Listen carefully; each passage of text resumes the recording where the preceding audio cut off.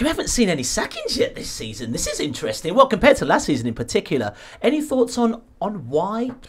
I think, firstly, there was such an early sacking last season because Scott Parker kind of went down in flames after that, 9-0 defeat to Bournemouth against Liverpool. I think this season, some of the clubs at the bottom of the division, so your Sheffield United, your Burnleys, your Bournemouths, Sheffield United are in a very tricky situation because, they sold the vast majority of their best players in the summer. Ilman Ndiaye, Sander Berg. So Heckingbottom's kind of working with his hands tied behind his back a little bit. Burnley have obviously gone on this great cultural revolution under Vincent Kompany, and at the moment he's maybe foolishly trying to stick too hard to that. But maybe it would be a little bit too early to kind of just halt that process and completely revert back to safety first at all costs that they've done in the past. And then very similar with Bournemouth with Areola, where they're trying something new, something fresh.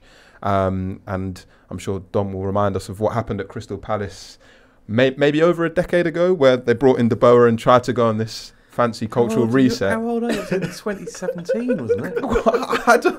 It feels longer ago.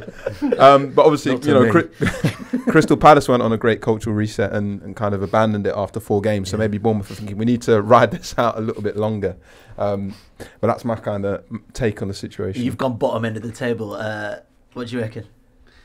Yeah, I think obviously last season we had the World Cup slap bang in the middle, which I think really concentrated all the games into a very short period, but I think concentrated clubs' minds as well. That gave them a really, big part of the season to sort of reset if they wanted to, and we did see that with people like Emery coming in and Lopetegui.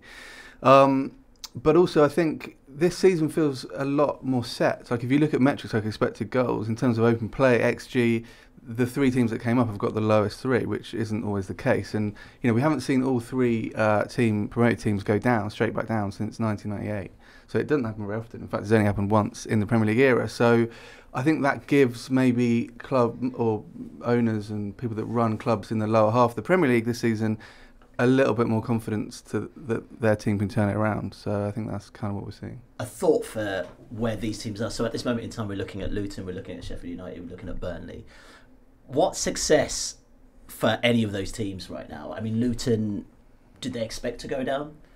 Do you get rid of your manager and then, hope that you stay in the Premier League? On current form, probably not. Do you just accept that actually we're just playing to stay in this league and then we'll maybe bounce back next season? I mean, it's a pretty early time to be making that call, right? But it's the Luton story is remarkable in itself. I think it sounds dreadfully patronising, but the reality is they're probably still pinching themselves that they're in the Premier League. And actually, Rob Edwards is probably the man who gives them the best chance of staying in the division as well, because he knows how those players play.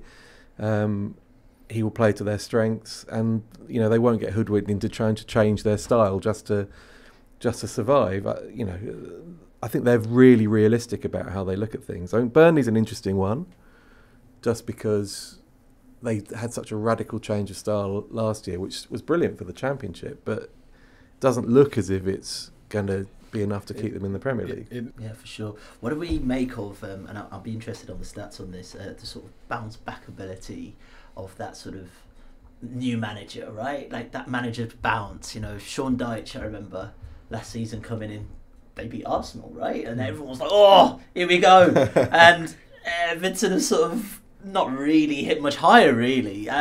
There's a saying that obviously Everton stayed in the Premier League when they were looking at relegation, but does that often equal, success? I think in a lot of those situations, some players are probably just so relieved the manager's left that there's going to be an uplifting mood. So forgive me if I'm wrong, but I'm pretty certain Frank Lampard had kind of excluded Abdoulaye Doucouré from Everton's squads. Like, it wasn't really a feature. And now you look at Doucouré, I think he scored some very, very crucial goals in those final few weeks of the season to basically help Everton stay up. He's one of the first names on the team sheets. So sometimes it's not so much like bounce back ability, but just that kind of weight that's been lifted from players' shoulders that a manager they didn't get on particularly well with, or a style they didn't like, has kind of been removed. But hiring and firing managers constantly is only going to get you so far. It's about having a long-term strategic plan in place, which might sound boring to people that just love the chaos and love the idea that a new manager is going to come in on a white horse and instantly solve everything. But actually, I mean, if he came in on a white horse, that would be quite cool. Sean Dyche on a white horse. I see that. El Dyche himself. It's way more. It's way more from the top to the bottom in that regard. Yeah, our colleague John Muller did a piece at the end of last season looking at this and kind of points out that it is the variance that you want. When a new manager comes in, it's almost at the point where the club's hit that point where they need something to change. And I think he had a line saying the club could have simply held a press conference to announce a vibe shift, and it's kind of true. It's like that's often what it is, and you will get a win or a couple of wins in the first few weeks of the new manager, but then generally, statistically, it does settle back down to where they were. Interesting. What about this idea of sticking? And we've touched on it. He's sticking with the manager. Pep Guardiola, we talked the Manchester derby. He was like, just stick with the guy.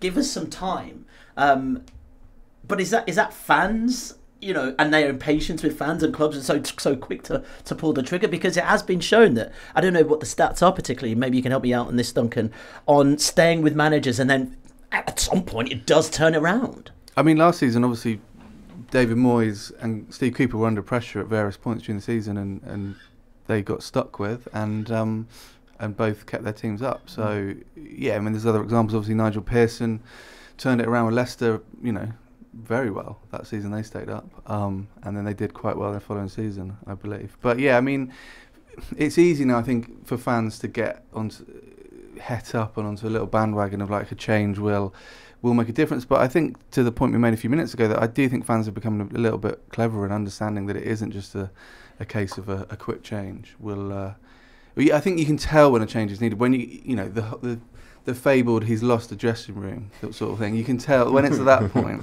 Maybe, but often managers are doing okay, just the results aren't there. If you like this video, click subscribe for more content like this. We'll be joined by the likes of David Ornstein, Matt Slater, Adam Crafton, Carl Anker, and plenty more through the season to bring you the inside track to the biggest stories in football. If you'd like to listen to the full episodes for free, search the Athletic Football Podcast wherever you get your podcasts from.